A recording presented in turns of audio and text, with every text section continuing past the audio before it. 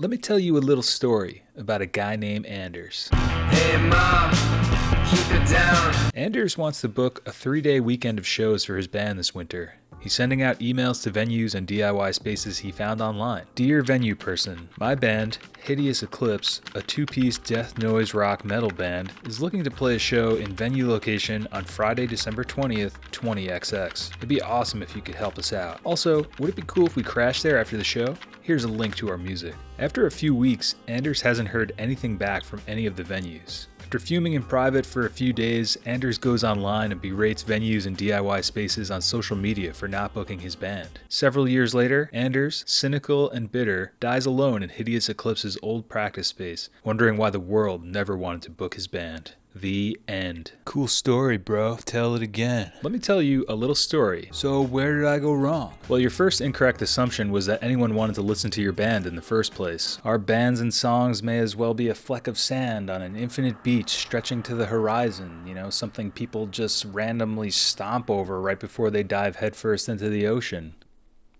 There's no shortage of music in the world. It's really easy to make music. Music has no value. I find what you're saying to be highly offensive. Your email is a classic example of a taker. What's a taker? Someone who takes things. I don't do drugs. In the sense of give and take. I don't do drugs, man. The venue is the giver, potentially giving you a place to play, some sort of payment for the draw that you bring to the venue, and a place to crash afterwards. I thought that's what venues do. To add insult to injury, your music is valueless. You want to take all this value from the venue owner, but you have no value in return to give. But my band is amazeballs. We're God's gift to noise death rock metal. The value is that this venue can say they booked the greatest band in the world. Everyone thinks their band is the greatest band in the world.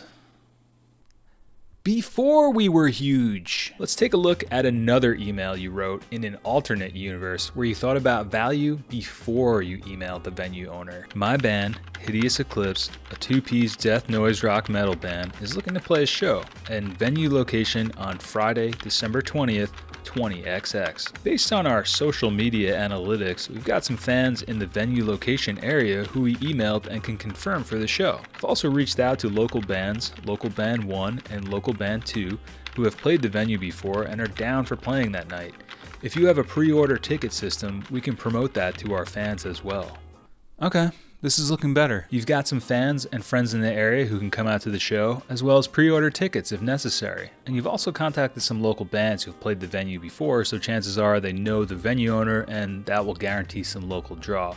Also, you've basically brought the venue a full bill, which makes it easier on their end to book out the night. But how did I get the local bands interested? Either through social media or the venue's website, you checked out some bands that are local to the area or have played the venue before to see if they would match with Hideous Eclipse's genre, and if they did, you contacted them. Keeping value in mind, here was Anders' proposition. Dear Local Band 1, my band Hideous Eclipse, a 2-piece death noise rock metal band, is looking to play a show at local venue on Friday, December 20th, 20XX.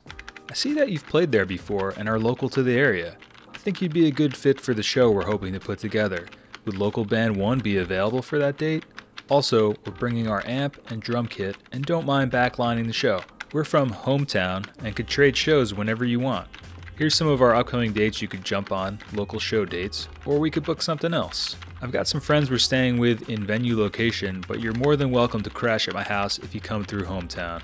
Damn, Anders sounds like a cool guy. He's got his own place to crash, he offered to backline the show, he offered for Local Band 1 to play hometown, and if Local Band 1 plays hometown, they've got a place to crash? Wait, what? Dude, I'm right here. Booking shows is all about the give and take, Anders. If you have no value to provide the places you're attempting to play or the people that you're attempting to play with, no one will ever book your band. You may get an occasional bite here or there, but you'll eventually just phase yourself out of the scene entirely. Wait, am I supposed to be dead?